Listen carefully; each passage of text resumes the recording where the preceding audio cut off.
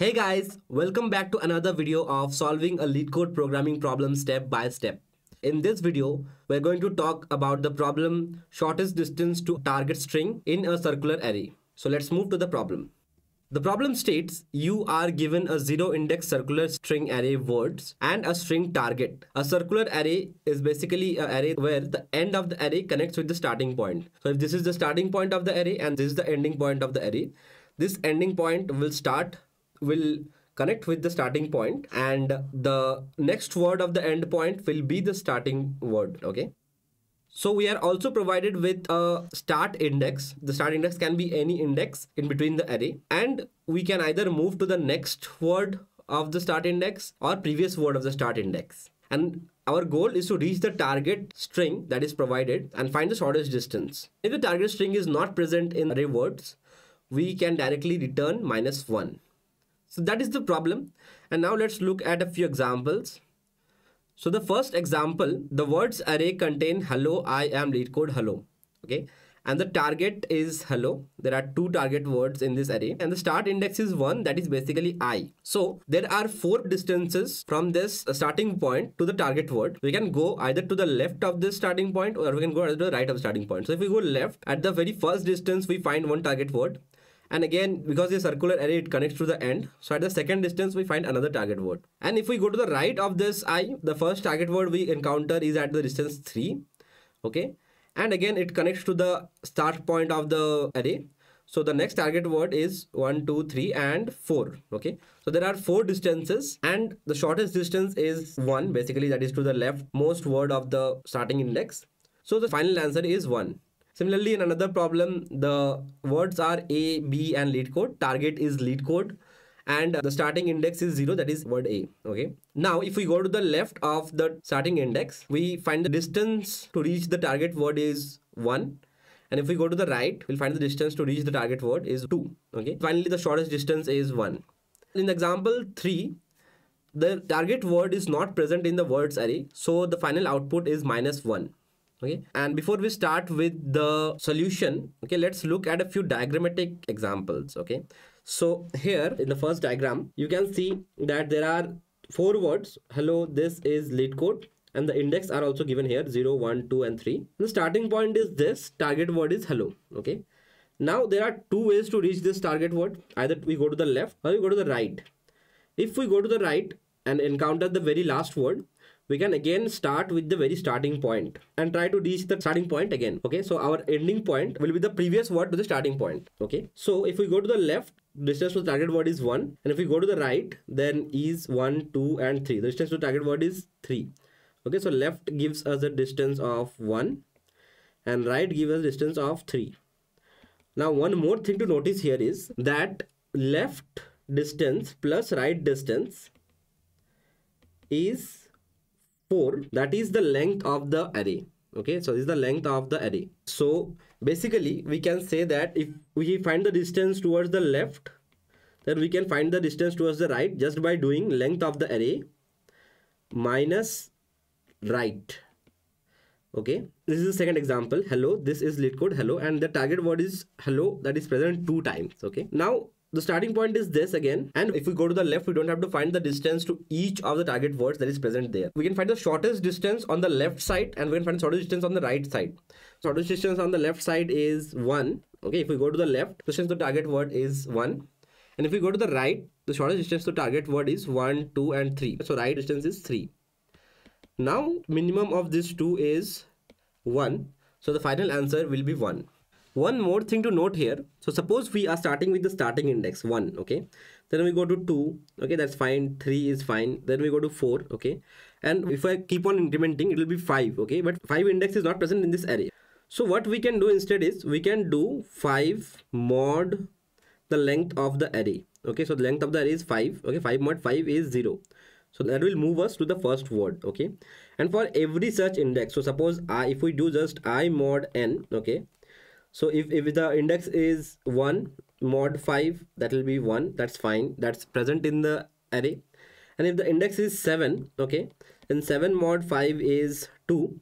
So it's again present in the array. 2 indexes present in the array.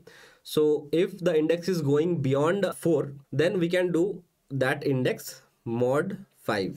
Okay, so that is one more thing to note. Cool. So now let's try to understand the solution. We will be specifically looking at two solutions here, but there can be multiple solutions to that problem, and if you have any other solutions, just post that in the comments. So let's try to understand the first solution. Let me draw a box here. Here we can write the solution in English words.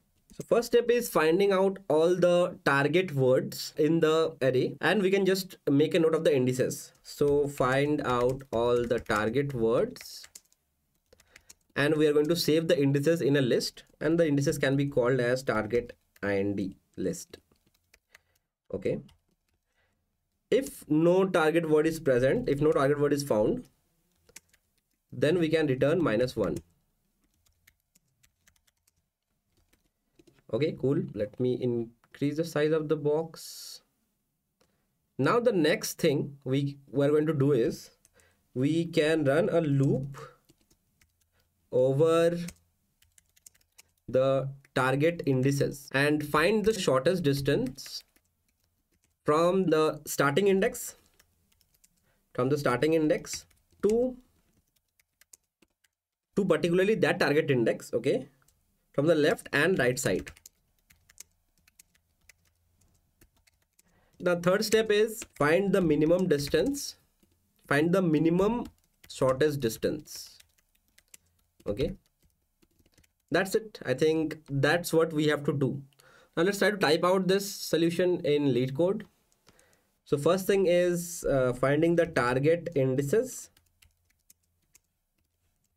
and before we do that, we can just find the length of the array. So length of the array is len of words, and that is saved in n. Okay, now we can find the target indices. Okay, so for I in range n, okay, if words I equals target, okay, so this will give us the indices of the targets in the words array.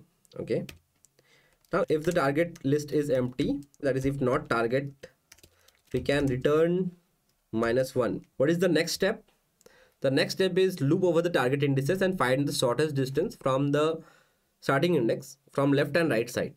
Okay, so we'll loop over the target indices. So for ind in target indices, we have to find the distance, shortest distance from left and right. So what I told you is if the distance from the left is target ind minus start index, okay, ind minus start index.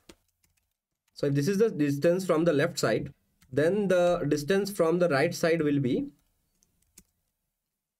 n, that is the length of the array, minus target ind minus start index, right? Now we can do one thing here. So if the index is less than the start index, this can be a negative value. So you can do abs here. Okay, so absolute will get the absolute value. So again, abs here also. So suppose if this is the distance to the left side, okay, then n minus that distance is to the right side. So this is giving us the minimum distance from the left and right side. Okay, now one more step, we can find the shortest distance,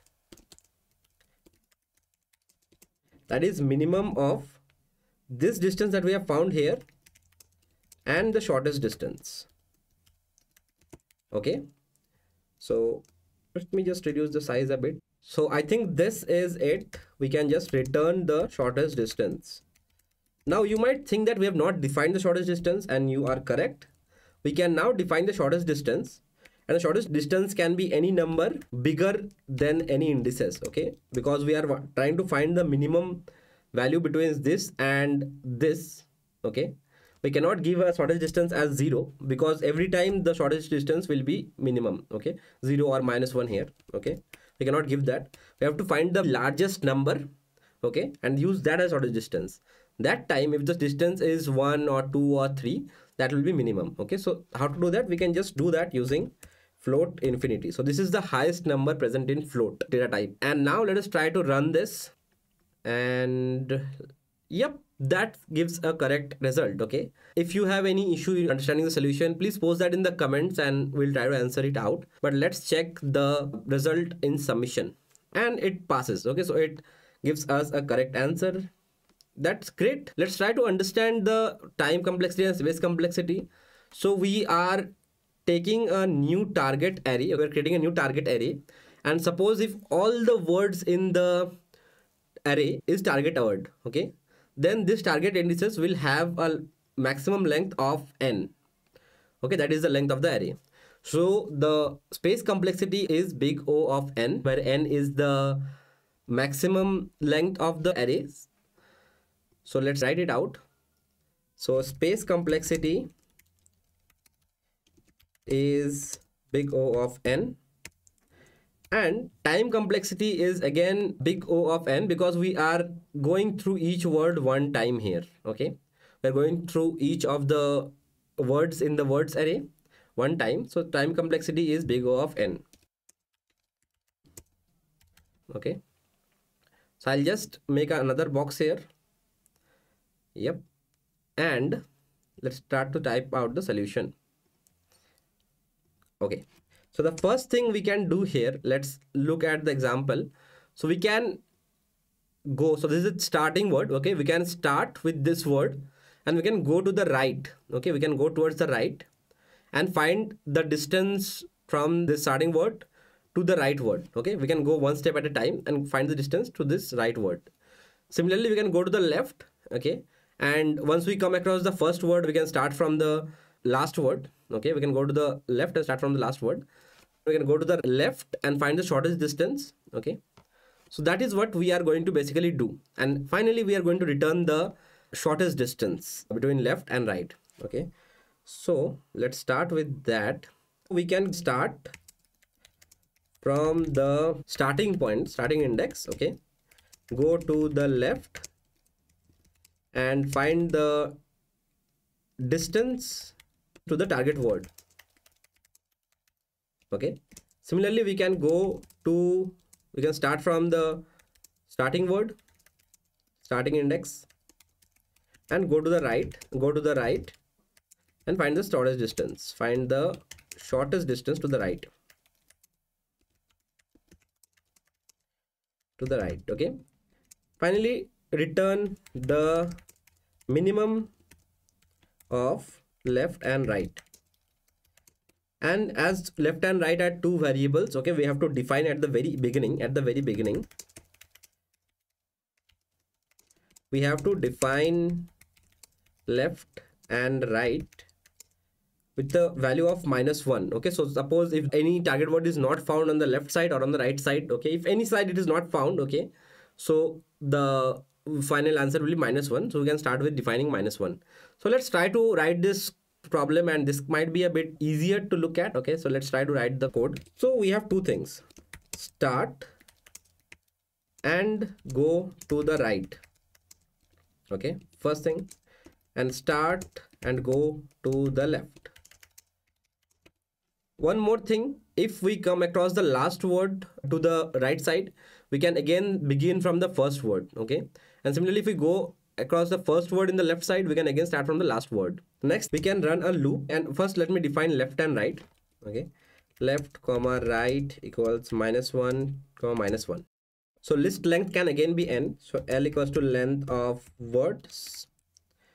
Now there are two more things to define. First is the starting point, that is the I equals to start index. This is just making a copy of the starting point. And a counter can be useful. Okay, so counter is, let's say, start from 0. So this counter can have a maximum value of the length of this list. Okay, so that is what we are going to use and the loop. Okay, so if counter is less than length of the list, okay, so suppose the length of the list is 5. Okay, and every time we are running the loop, we are incrementing the counter one step. So if we reach the distance 5, we can stop the loop. So counter plus equals 1. Okay, we are incrementing the counter. Now we are going to the right side. We can first find the words. Okay, and the starting index is I, so words I mod n. So let's do word equals to words I mod n. So why I mod n? So suppose if the value or if the distance is 0, okay, sorry, if the starting index is 1 and the length of the list is 5, okay, then easily the answer is 1 here, 1 mod 5. Okay, and that is the correct index. Okay, Now if we have reached an index of 5, okay, so 5 mod 5, that is the length of the list, is 0. So we have starting again with the first word. That's why we are doing I mod n. Okay, so this is the word, and if word equals target, we can assign the counter value. Okay, right equals to counter, and break from this loop. Okay, and finally we have to increment the start index also. This is for the right side, and for the left side a similar thing. So while counter is less than n, we can increment the counter, and word equals to word I mod n, words I mod n. If word equals target, then left equals to counter, break, and as we are going to the left, the value of I will decrement every time, so I minus equals 1. Okay, one more thing here, we have to define start index again, and counter should be again 0. Okay, counter should start with 0. Cool. Now finally after the end, we can just return the minimum value of left and right. And as we have already defined left and right with -1, if the word is, if this is not encountered, okay, the value will be -1. So let's try to run this and see if there is any error. Cool, that passes all the test cases, and now let's try to submit it. Great, that passes all the test cases. And again, the time and space complexity for this is, as we are not using any extra array here, so the space complexity is constant, that is big O of 1, and we are iterating over each of the words. Okay, so again, worst case time complexity is big O of n. So let me just write it pretty quick. Space complexity big O of 1, and that is constant, and time complexity is big O of n. So that is another way to solve this problem, and there are a few more ways to solve this problem. So try to solve it in another method, and maybe you can post the solution or the steps to do that solution in the comment section. And that's it. That's the solution for this problem. We will come back with a different problem next time. Until then, take care.